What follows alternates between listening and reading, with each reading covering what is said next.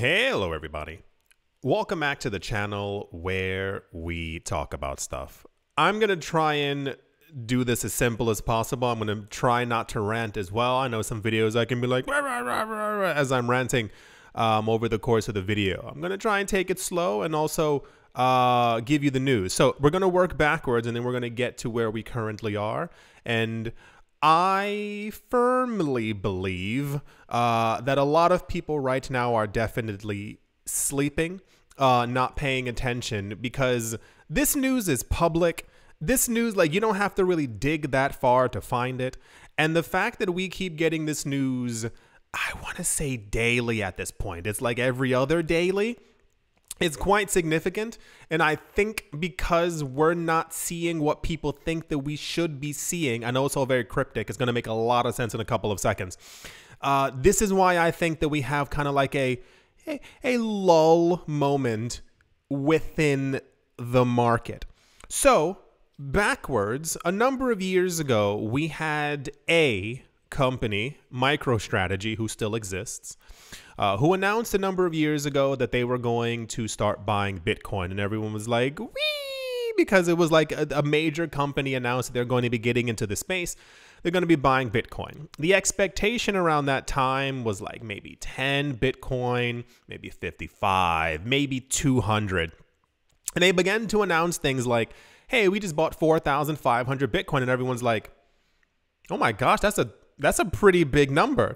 That ballooned into like 15,000, 65,000, 80-something thousand, and then they got over 100,000 Bitcoin, and that took them. I think it took them a couple of years, and everyone, you know, it was a huge moment. Like, it's not to be understated at all. It's just more of a. It took them a while to do so. And they did it in very unconventional means, at least unconventional to someone who's not a multi-billionaire. They begin to take out like excessive levels of debt. So the most famous one that kind of began it all was when they took out $500 million US worth of debt to tell other companies that they could get them in debt to be able to buy Bitcoin with the debt that they had been issued. And then at some point, without selling their Bitcoin, they actually managed to pay the companies back, I think like 9 years earlier, something spectacular. And every single time this happened, the price of Bitcoin would go up. Every single time. So we would get news from Michael Saylor, the CEO of MicroStrategy, that they had just bought more Bitcoin. We bought 8,000 Bitcoin yesterday. Bitcoin's price will go up by like 6%. Everyone's like, yeah, it makes a lot of sense. A company just bought a huge amount of Bitcoin. This is what's supposed to happen to the price. Even though, and this is a very important thing to remember, a lot of times, I don't think they were actually buying spot. Like, I don't think that they were actually buying from a crypto exchange. They were simply purchasing from somewhere. We heard and saw through a US SEC filing that the purchase had taken place. And then we knew it in the news as Michael Saylor said it on the stage somewhere, and then the price would go up after we heard the news of the actual purchase. Everyone with me? Probably not. That then leads us to the information that we had recently, not a word, where we heard that MicroStrategy had around like 183,000 Bitcoin. I think that was like literally the exact number. They had purchased more Bitcoin. Everyone was like, cool, MicroStrategy just bought a whole bunch of Bitcoin. I can't believe it. And the price went up a little bit as well. Now, dragging us to the current present, I'm not sure why this is present. We've heard at the time of me making this video, it has been less than 1 month. We've been hearing about the accumulation patterns of the ETF issuers. And it's been unlike anything that we've had within the space. News like this years ago would have lit the market aflame instantaneously. There would have been no questioning. There would have been no, oh, wow, that's cool. We'd be in a whole different stratosphere at this point with the numbers that they're actually currently throwing out there. We've gone up before on the news that a company bought 4,000 Bitcoin, 10,000 Bitcoin, 15,000 Bitcoin. We had news, I think, a week after the ETFs got issued that I think the ETF issuers had accumulated around, I think it was 25 or 27,000 Bitcoin. This, of course, was directly on the heels of the prices going down because of good old Grayscale. If you missed it, super long story short, Grayscale is another company who had a Bitcoin trust, has a Bitcoin trust, and then they got a Bitcoin ETF, and people began to sell shares in the trust to buy the ETF. The problem was is that the trust actually held a huge amount of Bitcoin. So as people were rapidly selling off here, they were buying over here. But for some reason, this had a gigantic negative effect on the price of the cryptocurrency market, and everyone completely kept on losing their minds as if it was the end all when we knew exactly who was selling.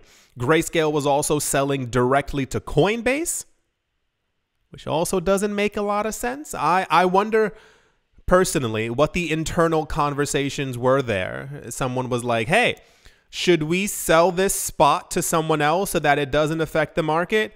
Nah, it's okay. Just sell directly to Coinbase so we can crash the market by about 15% over the course of a 2-week period.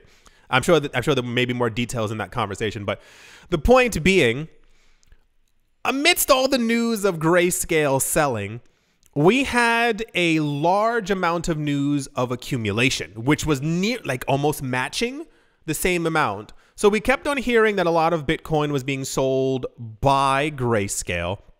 We also had a lot of whale news outside of the actual ETF accumulation. So we heard many days. I didn't make videos about it because it was like, okay, cool. There's a lot of like other news that needs to be covered, where there were wallets. You might have remembered that video. There were specific wallets that this guy on Twitter, I don't remember his username, I'm so sorry. Like and I should know it because it's such like strong information, where he was basically finding wallets that had been activated, newly created Bitcoin wallets. And these wallets were buying like 150 Bitcoin per day, like every single day. And they were accumulating hundreds and thousands of Bitcoin over this time period, especially when prices end up dipping.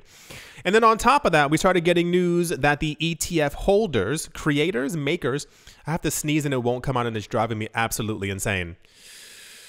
Okay, it's gone. We were getting news about how much Bitcoin that they were also accumulating as well. These numbers began to really like, I almost said rock my world. I'll say rock my world, simply because anytime we've heard before, remember what I said, that MicroStrategy had accumulated 4,000, 8,000, 15,000 Bitcoin over the course of a 4, 5, 6 month period, prices would move up. People would be like, this is crazy. MicroStrategy has bought a whole bunch of Bitcoin. But on the news that we were getting, that the ETF holders, makers, had accumulated 20,000 Bitcoin in 7 days and not in 4 months, the price didn't really move. Of course, we had a Grayscale selling pressure, but when Grayscale selling pressure stopped about 8-9 days ago, it's believed that they're still selling, but like fragments of fragments now. So maybe like only 200 Bitcoin as opposed to several hundred and or 1,000 Bitcoin over the course of the exact same period. We got news that the ETF holders, this was like 10 days ago, that they held around like 58,000 Bitcoin. And I was like, here we go. That's the number we needed because everyone's definitely paying attention. Price didn't really move. We heard that they had around like, I think it was 84,000 Bitcoin. Keeping in mind, it's just these companies. Once again, I'm going to try not to rant. Remember, I did this in the last couple of videos. I say things and I want other people to understand what I'm saying. I know you get English, but I feel like people really aren't understanding exactly what's taking place over the short period of time that we currently have in front of us. That 84,000 became 100,000 Bitcoin.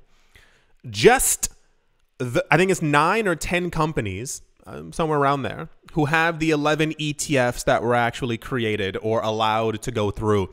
I think the 11th or 12th of January.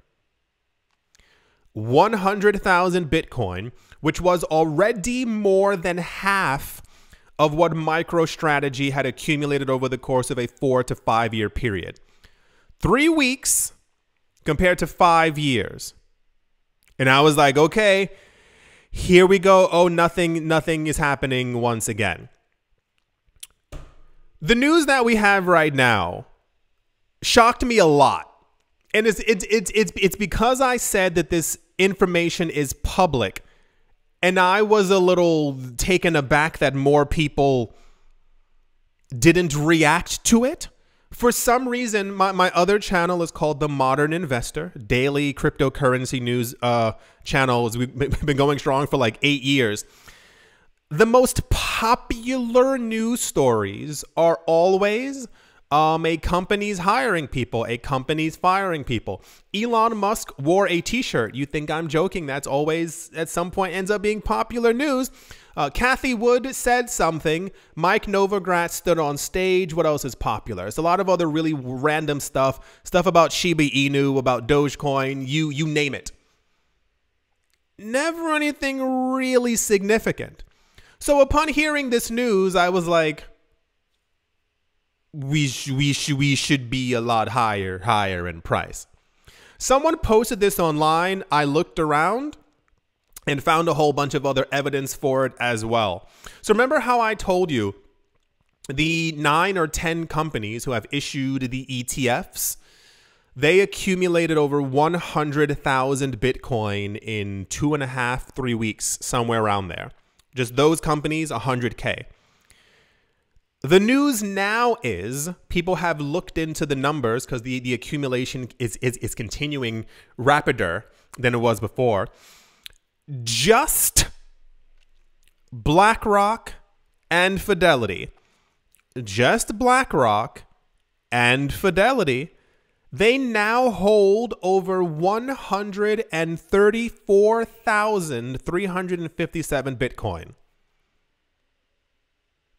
Did you get it? It took 9 companies weeks to accumulate over 100,000 Bitcoin. For those of you who don't understand the significance of me saying 100, first of all, it's 100K. If you don't get the significance of that, I can't really help you with numbers.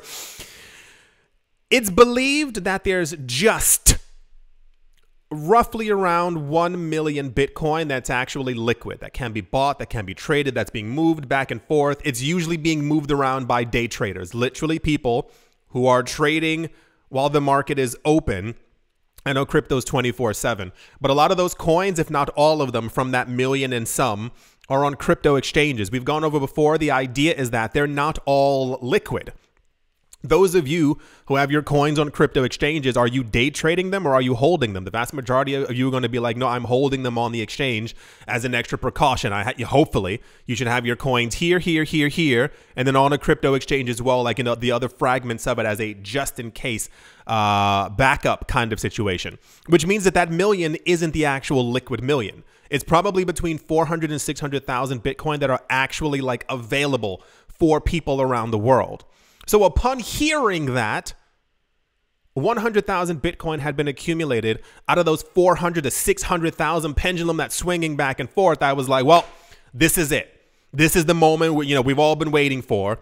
And no one paid attention. And I know that some of you pay attention. I see the comment section. I see you telling me that you're paying attention. But you get what I mean. The larger audience is completely, everyone's obsessed with Dogecoin. Everyone's obsessed with Solana.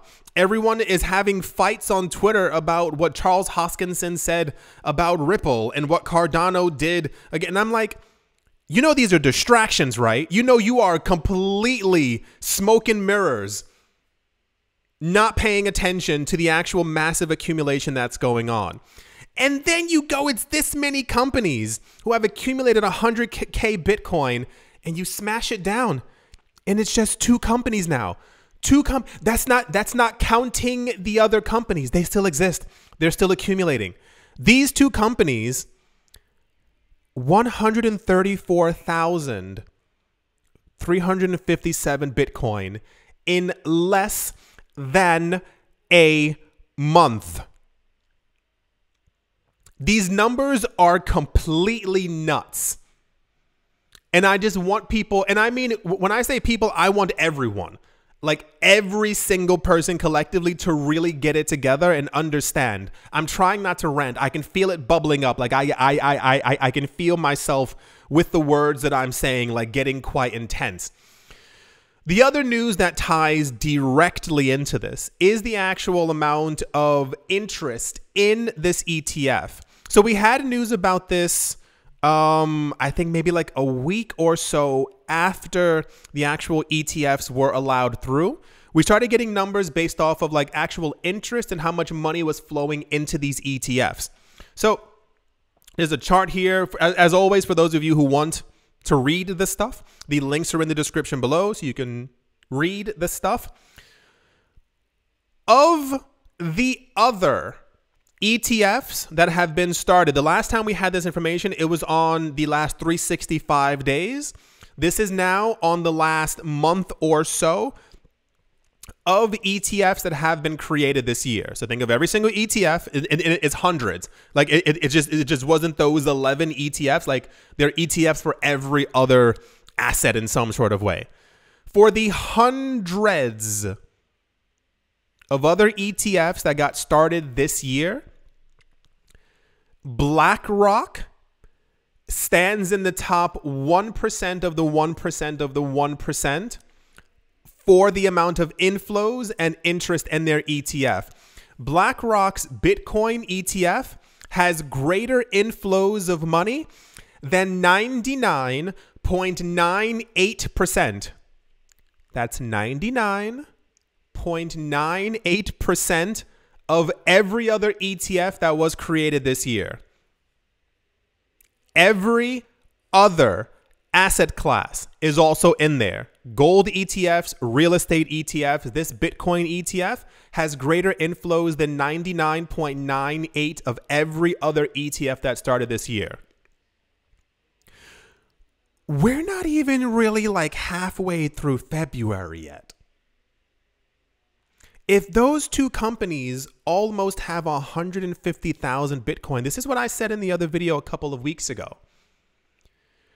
The way that things are looking now, we are going to get to the point by the time we're in the middle of March, those two companies are probably going to have over 250 to 300,000 Bitcoin. That's not including the other 7-8 companies who were also in there with them in that gigantic pool as well. That doesn't count you or your friends or your family members who are also buying Bitcoin in anticipation of the actual halving. What we're seeing right now, this sounds a little dramaticals. This is going to be written in history books. We're currently, if you haven't noticed the last like decade or so, we're living through like unprecedented times on nearly every single plateau. When I hear news like this, when I read news like this daily, it does something to my brain where it helps me to really understand the movements of money. It's one thing, so a lot of times we'll have news that rich person stood on stage and said, I like Bitcoin, I buy it. And I'm like, oh, wow, that's amazing. That also ends up being popular news. For me, it's numbers.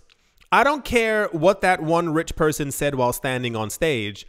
I do, however, care if they make an ETF. And that ETF is outperforming 99.98% of every other ETF.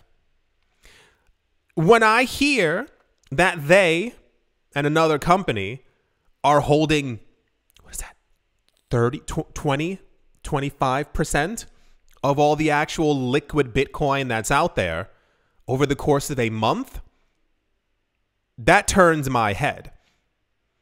This news is insane. Do you understand the significance of this? And even back it up a little bit, because I saw a number of people, it wasn't just here, but people discussing how much liquid Bitcoin that they think might actually be available. How much of a flowing, amount is actually available for 8 billion people. And I saw other people guesstimating. Their numbers were around, they said maybe it's between 600,000 to 800,000 Bitcoin that's actually liquid. Okay, let's do these numbers then. 2 companies, 4 weeks, 135,000 Bitcoin. That would July, August. It would take July and August for BlackRock and Fidelity alone to have absorbed that many coins. Do you know what happens to any asset that's no longer liquid while the demand has continued to skyrocket? The price also goes completely insane as well. It didn't make a lot of sense to me before. I don't know why I just waggled my finger like that. Remember a couple of weeks ago, we had news from multiple different sources. It was Cathie Wood, it was Novogratz, it was Samson Mao, it was Michael Jackson, all the other people who are in the news and stuff like that who talk about the cryptocurrency prices and more specifically about Bitcoin's price. One of the main things that they kept on saying was that they are all predicting the pendulum swing between a $400,000 to a $600,000 Bitcoin by next year. And you hear those numbers and it's like, okay, maybe they're a little crazy. And then you also kind of realize that they're rich enough to be behind the scenes with these people. They know the accumulation that's going on. We sit here from like a speculative corner where we can hear and see the numbers in the news, 135,000 Bitcoin accumulated, but we don't know the real conversations as far as like MicroStrategy is still buying, as is ARK Invest. Like these companies are also buying Bitcoin outside of their ETFs. They're not just buying on behalf of their clients, they're also buying for themselves as well. Imagine you get news that there's a phenomena. There's this new asset out there. There's barely any of it, and your clients really want it. So you procure it for your clients, but none for yourself. That doesn't make a lot of sense. They'd also be buying a huge amount of them as well. This also doesn't play into the other news that we keep getting, that there are actively millions of people who are buying Bitcoin, who are in the Bitcoin market all the time. Even if they're only buying Satoshis, those Satoshis add up to full Bitcoin. Those full Bitcoin go off the market as everyone anticipates. We've gotten news before, the year 2029 to 2032, $500,000 to $1 million Bitcoin as that pendulum swing back and forth. Yeah, it's a lot of crazy stuff happening at the exact same time. The point of the channel is I want you to really understand what's going on. Because I was given the impression that years ago when I started this channel and when I also started the other channel, the main one, TMI, The Modern Investor, I felt in a way that I wasn't doing enough. I know that sounds a little bit weird. Like you can give out the information. It's kind of like you can lead a crypto trader to Coinbase, but you can't make them buy. That kind of thing. And I saw the prices going up and I saw how many people didn't buy. Now that I am older and wiser, I understand it's just that people really like other crappy coins, whatever their life goals might be. A lot of people really want Shiba Inu more than they want the #1 coin that's being bought up by all these institutions. If we had news that Shiba Inu, Cardano, and heaven forbid Tron were being bought up by institutions at this rate, whole different news story. But yeah, here we are. So I don't know what more to say. I think I've kind of exhausted my energy with this one. We're going to continue getting news like this, and this is what I think is the most interesting part about this for me, is that like this is just the beginning. If we had had, is that English? ETFs over the course of the last 3 to 4 years within the cryptocurrency space, and they had just gotten to 135,000 Bitcoin, just those 2 companies. I'm like, okay, cool. The accumulation's happening, you know, slower than expected. What happens by the time we get to the halving? We still have, I think it's around 60 or so days, somewhere around there until we get to the halving.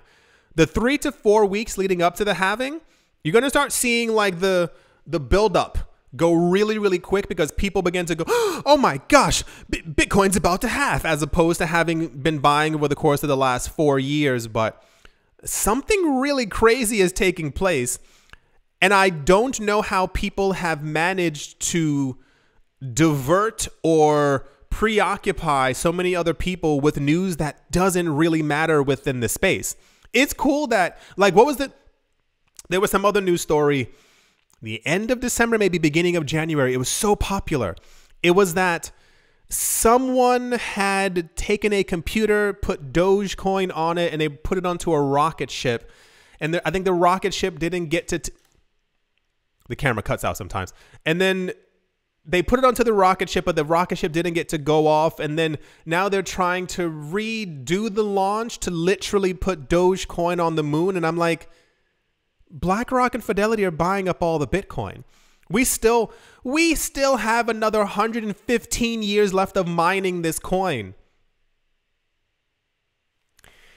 Yeah, I think that's going to do it for this video. I hope you all enjoy. I hope you all are prepared. I hope you all find time to continue to doing research as well. Dig deep.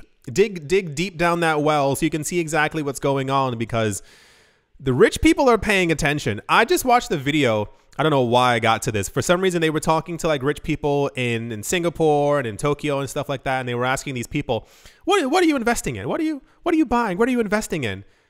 And the vast majority of them were like, well, I have real estate, I have some stocks, but I'm really into crypto right now. Like, I'm buying a lot of crypto. And I was like, And then like every other person kept on saying the exact same thing. And I was like, these are also new people who didn't even fit into my equation before. These other people who I didn't even consider around the world were also buying as well, who have like, I don't want to say normal jobs, but making six figures. And they're like, all right, I'll put a couple thousand in every single month. It all adds up. Yeah, I think that's going to do it for this video. I do hope that you have all enjoyed. I do hope you all are having a great day, morning, afternoon, evening, wherever you are, wherever the heck you might be. I do hope it is absolutely fantastic. Thank you all once again for watching, listening, liking, commenting, and or supporting. And I will most certainly be talking to you all soon. See you.